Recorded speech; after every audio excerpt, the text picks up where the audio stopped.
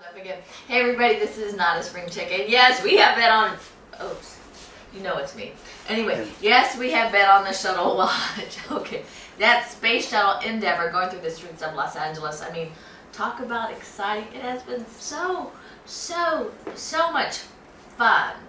Really. Okay, and it's crazy because we went.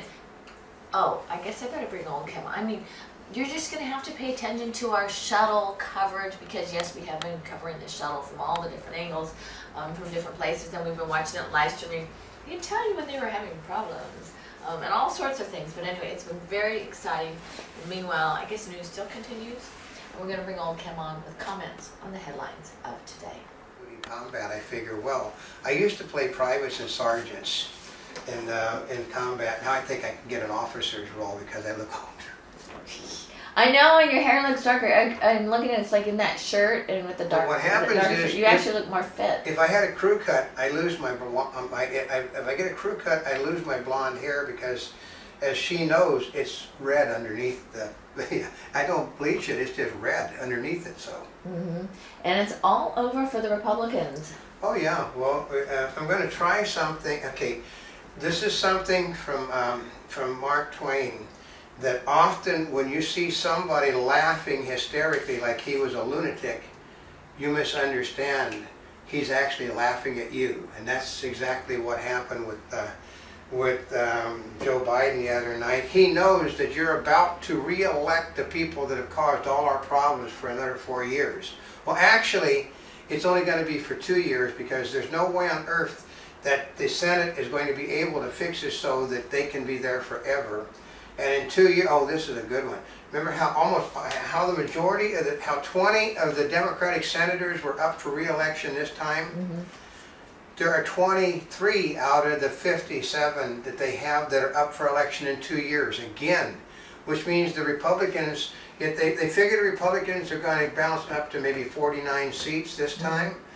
In 2014, they'll take the majority, and guess who gets thrown out of office? Oh. Yeah. And yes, Los Angeles is proud to announce the Space Shuttle Endeavour is finally making its final journey through the streets of LA. We were there shooting pictures yesterday, and we saw the bottleneck when it hit. Basically, there was some discussion yesterday about 80 tons may have been too much to go over the bridge at one time. So, well, that is an awful lot of weight. Yeah, an awful lot of weight. So like a lot of people are discussing, well, shouldn't they have thought of that before they decided to do that route? Yeah. They could have landed it at an airport, like Ontario, and brought it up the bloody highway. It only takes up 3 lanes of a 4-lane road. Or if they put it at the Hawthorne Airport, it's on the other side of the freeway. That's right. Yeah, but I guess, well, actually, it's a small airport. Yeah. It's not quite as large as LAX. But it would have, if they landed big planes there, though. Burbank? Yep. Actually, you'd probably have to cross freeways. No, but they could have only had to go up. The off ramps are on dirt bankments, so it easily can hold the 80 tons going up to go to the road you're going to be on. But they told us that yesterday we were talking with security guards. He said they may have to turn this thing around. I love that. May have to turn it around as they were telling everybody was shutting off an area. I know, and this was at 4 o'clock. Yeah. What time did it go past the donut? Randy's Donut. Yeah, really late at night. Like past 11:30. Because I think what they did was, because they were afraid it was going to damage the overpass, they didn't want cars going through underneath during rush hour, so they waited until late at night when there's no one going, stopped the traffic for it to go across, and then, at 9 o'clock this morning, I don't think it still had got where we're supposed to be. And the thing was no, because it was supposed to be there this morning for a celebration. Yes.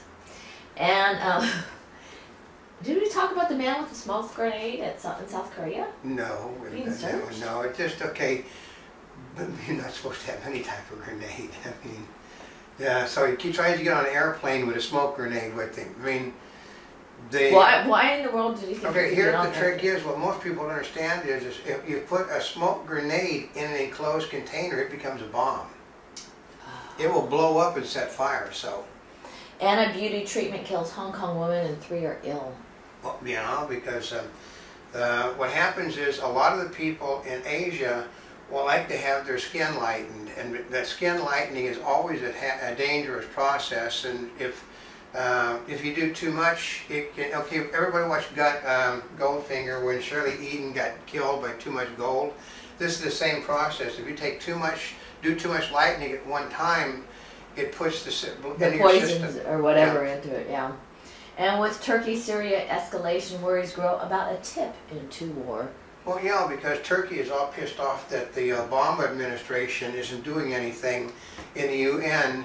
Well, the problem comes, it's called what goes around comes around. Remember, Turkey has been putting a crimp in anything that has to do with stopping Muslim advancement in the Middle East. And now all of a sudden the Muslims are at war with one another. It's one Muslim tribe against another Muslim tribe. The Iranians and the Syrians are of the same group and are half of the Iraqis. So you basically start lining up sizable armies against one another. And meningitis outbreak expands to 12 states and 184 cases. Yeah, and it should never have happened because, okay, this is the FDA under Obama. And they're blaming George Bush. No, this didn't happen under Bush. It happened under Obama, that they were sloppy in doing their record keeping because the company that sent out the stuff did not have license to distribute. It had a license to create, not distribute. And love letter sent from Nazi camp delivered 70 years later. I know, that's, that happens at the mail sometimes. And well, the mail service is the same in every country in the world. It's really bad. And the prettiest girl at the dance, swing state voters share their... Okay, we're going to try, the Estable is going to try to explain something very simple to everybody out there that does. Listen, actually, we do have an audience anymore for this show, which is amazing. That the swing state voter, the independents have never been up for grabs. They were already decided 2 months ago who they were going to vote for. There was like maybe 2 or 3% that hadn't made up their mind, and those people aren't going to vote. So they know which direction everybody's going. This is why the pollsters, Republicans, Democrats, the independent pollsters are all basically written off. 27 out of 50 states to Romney now. And U.S. Pastor Terry Jones denied entry into Canada. Well, yeah, because they, if you got any, here's the trick is, you really don't have to do more than show a driver's license to get across the Canadian border, and somebody has to be on a watch list not to get in. And former spy talks Argo and Iran rescue mission. Yeah, it's tanking this week at the box office. And save the date, iPad mini may be unveiled on October 23rd. Well, yeah. Maybe. Since they're sending out the invitations, it better be. It better be. Hey, we better get on that invite list. I'm trying to get on the invite list, but unfortunately what happens is Apple refuses to do anything in Los Angeles. It's always in San Francisco area, and the news people are here, they're not there. And since they're no longer, they used to give out iPhones, they used to do this stuff, they're no longer doing any of that stuff. I mean, if we knew we were going to get a couple of mini iPads, we might go there, so. Mm-hmm. And house-size asteroid to buzz the Earth today. Oh yeah, it's going to come, like as close to the Earth as anything has ever came, and like maybe 40, 50 million miles. MVP debate tees up closing issues for Romney and Obama. Well, okay. The problem was that I love it. There were 40 instances of the woman stopping Ryan from finishing up his statements, and she never once stopped Biden from interrupting or finishing his. So there's no prejudice. No, first of all, they did admit that if they'd have known that Obama was a personal friend of the woman, she would not have been allowed. Actually, ABC is not thrilled about that either because it makes it look bad for them. Because ABC basically tends to be more neutral than the other people, but they didn't do what it has. They said they got to do their homework now, like little questions.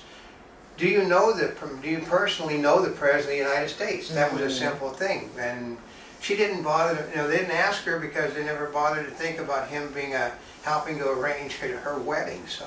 And J.P. Morgan's demand hits back at government over Bear Stearns suit. Oh yeah, because basically J.P. Morgan was forced by the Obama administration to take over a failing brokerage. Now they're suing J.P. Morgan over the losses from the business that they were forced to take over. I mean, this is what Obama does, folks. He throws you under the wheels of every bus that, those Canadian buses that he couldn't get made in the United States, he'll throw you under the wheels of. And President Obama looks to regroup. Mitt Romney appears confident. Well, they said that, I love this, Obama's people on a talk show the last 2 days. The Romney role has now come to an end because of the handling of Ryan by Biden. Well, where they need it, they considered it a horrible, insulting performance, so it didn't go over well. Mm-hmm. And every day Obama wakes up and he's further behind in his own polls. Look, they said, look here. What was it? One of the people who basically is a Democratic pollster said the best way to determine how the election is going is where they're putting money into and taking money out of. If they're pulling money out of states, it's either because they think they're going to win the state or they're going to lose it. And in the Obama case, these are states that were red under Bush, became blue under McCain, and going red again. I mean, I love this. They said, he said, one of the pollsters said, in his best Southern voice, he said, he said, I want to see a white man vote for a black man in that Southern state again. And he said, that's just not going to happen. So Monty Bubbleism from the Mark Twain of the Animal Kingdom. Sometimes all it takes is a little listening.